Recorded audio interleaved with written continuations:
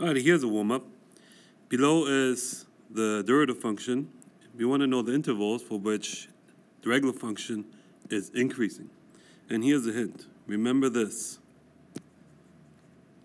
Then we have g of x and h of x, and they want to know what ga is, g of f, h of x. This is funny to you if you know the different notations of this one right here. And then lastly, find this derivative. That being said, do this warm-up, pause this video, and I'll do the problems in just a moment. Starting with the first one, we know that whenever the derivative is positive, f of x is increasing. So we would only need these regions when the function is above the x-axis. So the intervals will be from -4 to -1. Remember, not including, because when the derivative is 0, you cannot make a claim that's increasing. And from 2 to infinity, not including 2 or infinity. That being said, let's move on to the second one. Over here, we want to know what a g of h of x is, which means we're going to take our h function and plug it into the g of x function. So that will give you 2 times, and then x minus 2, otherwise known as 2x minus 4. And then the last one, find the derivative. So let me go ahead and get that set up because we have to rewrite this bad boy. So to find the derivative of, and let me make this a little bit smaller writing tool. To find the derivative of this one's kind of easy. 5 times 4 is 20, so it's 20x to the 4 power. Remember to subtract 1.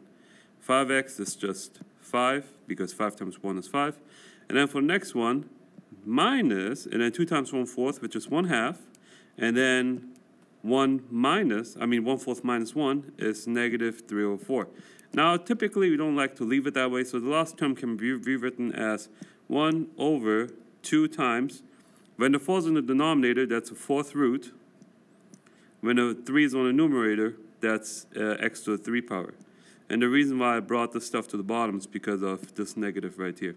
So 20x to the 4th plus 5 minus 1/2 times 4th root of x cubed. Alrighty, over here we want to introduce the sine and cosine.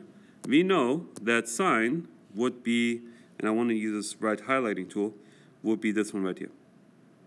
This is your sine function. It starts at 0 and ends at 0 for a complete cycle. And when it's just x, it means the whole cycle is worth 2 pi. For cosine, we start at 1 and we end up at 1. Now these are oscillating functions, meaning go back and forth. When you start at one point, a whole cycle later, you end at a point. As you can see, for the sine, we start at 0 and we end at 0. For the cosine, we started at 1 and we end at 1. Which makes it a little bit curious. We have a sine function here, which is in red. But when you look at the derivative of the sine function, which is drawn right here, what does that look like?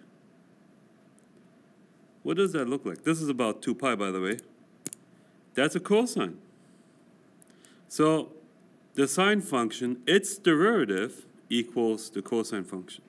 So that's something we're going to need to know in order to do these derivatives. Now, when it comes to going the other way, if you start with the cosine function, so over here we have a cosine function, if you were to take a derivative of a cosine function, you actually end up getting a negative sign. So if you were to sketch it, you would try to sketch a sine graph, but because it's negative, you would want to sketch it the other way around. So you instead of going up and then down, you go down and then up. So it's pretty much just flipping it over the x-axis. So let's remember, the green one represents negative sine. What happens if you take when you take the derivative of negative sine? You end up with negative cosine, because sine, derivative of sine is cosine. So the negative sine, its derivative will be negative cosine. Now I'm going to try to do a good job graphing this, but it would start at 1, and then it would go down here.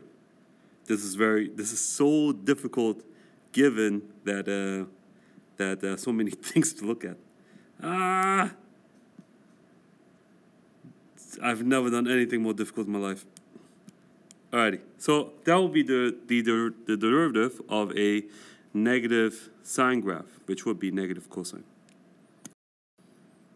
Here's showing that I did it the right way, so it's exactly the same thing.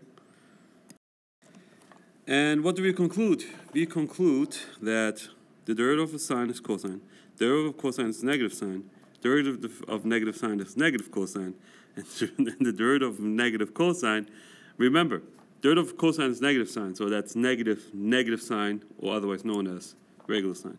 So the fourth derivative of a sine will be itself. That being said, let's move on. Alrighty, now here comes the thing. We talk about composite functions because that's going to be very important when we talk about chain rule. And that's because we know what to do with the derivative of a sine.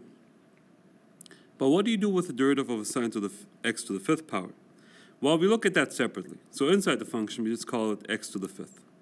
So we have a function of sine of x, which we now know how to do the derivative of, and then we worry about this guy later. Same thing. This is going to be very important when we talk about chain rule. We have cosine to the fourth x. So we don't know how to deal with that derivative, but if we treat it as x to the fourth and then cosine of x, then we can go ahead and figure out what to do with them separately.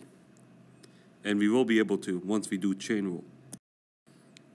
So to conclude this video, we have these functions. Let's see if we can identify the insides and outsides. The outside function here would be x to the second power. If you think of the inside, or what I highlight as red as simply an x. And then the inside function, or g of x, will be negative 3x plus 1. I hope I said it correctly. I talk really fast sometimes. Outside is x squared. Inside is negative 3x plus 1. Over here, we have, whoa. Is that a triple? Looks like a triple to me. So, oh no, I'm sorry. This is actually part of 5x to the fourth. Never mind, it's just a double.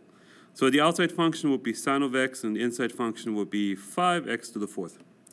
And then lastly, over here, the inside function seems to be, or g of x seems to be cosine, and the outside function seems to be x cubed. All right, that being said, we're going to stop the video right here and move on. I just realized I said stop the video right here, and then I also said move on. No, we're just going to stop the video.